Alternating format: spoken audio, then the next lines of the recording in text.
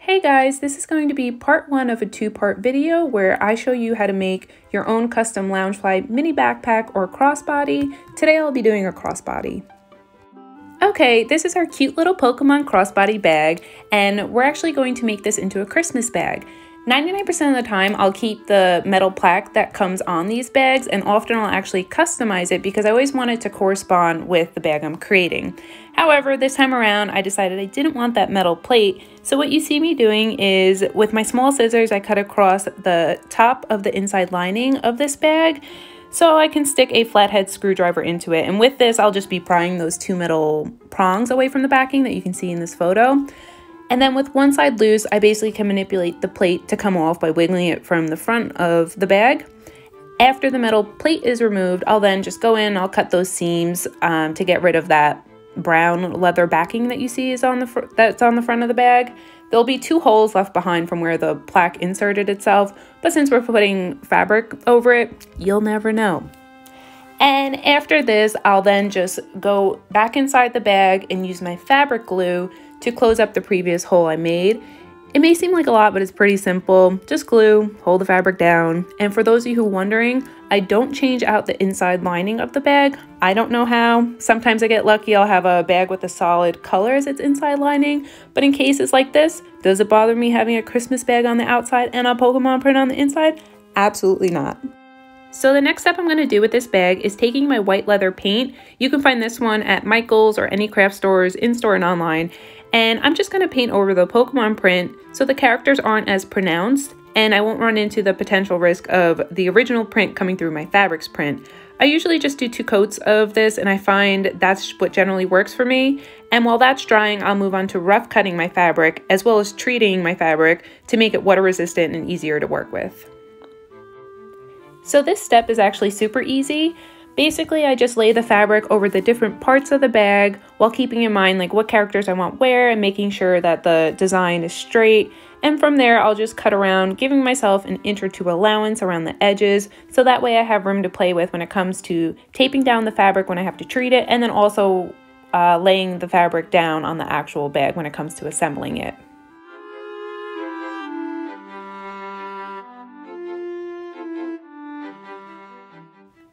So first things first, I'm going to lay down wax paper to protect my table from getting ruined, because definitely don't want that.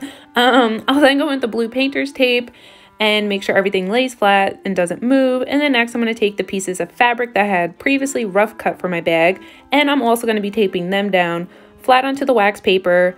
So when I'm treating them with odicoat, they also won't be able to move, and I'll leave what you see there, like the blue pieces of paper. I actually leave little notes of what pieces are what, so I don't accidentally, when it comes to assembling my bag, use my back piece as my front, and then when I go to use the front piece for my back, it's too short, and I end up wasting fabric.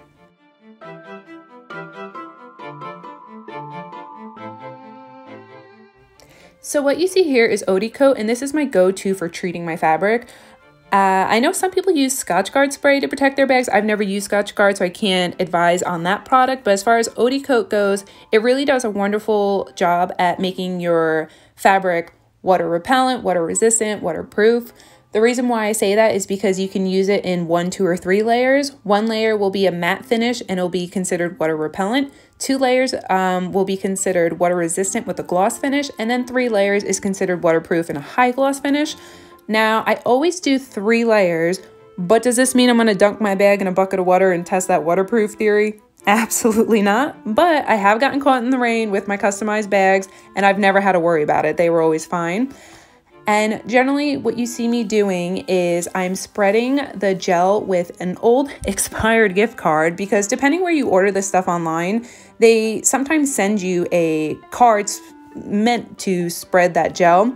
And other times they don't send you the card. So I always go for an expired credit card, gift card I have just laying around, and I'll use that to spread odicoat. I know some people use brushes. I just feel brushes leave brush strokes behind, where using this card gives you a lot smoother of appearance.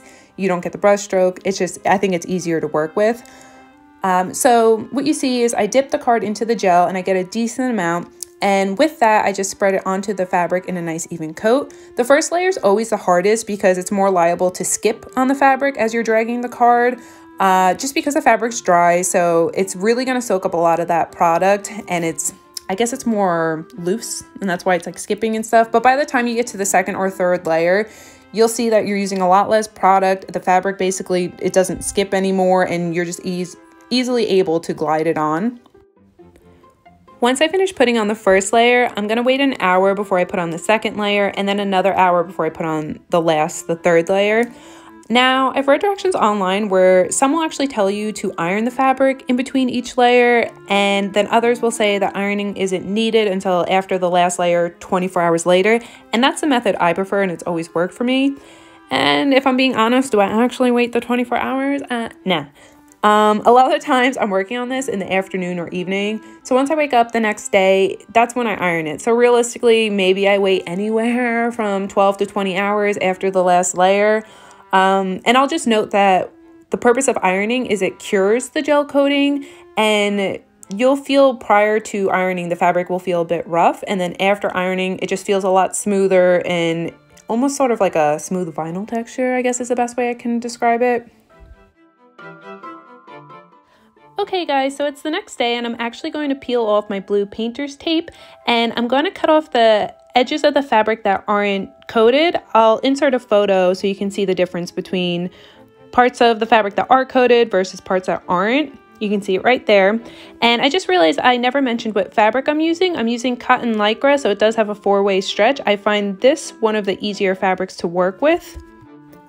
And our last step is just ironing the pieces of fabric. I do this between 2 pieces of parchment paper, and I have the iron on the blend setting. I just find it works best. I do this for 45 seconds to a minute per each section, and now that all the sections are set to go and smooth to the touch, we can now assemble our bag. Thanks for watching. If you have any questions, feel free to comment below, and don't forget to check out this video's description for the link to part 2 on how to assemble a custom bag. Like and subscribe. I'll see you again soon.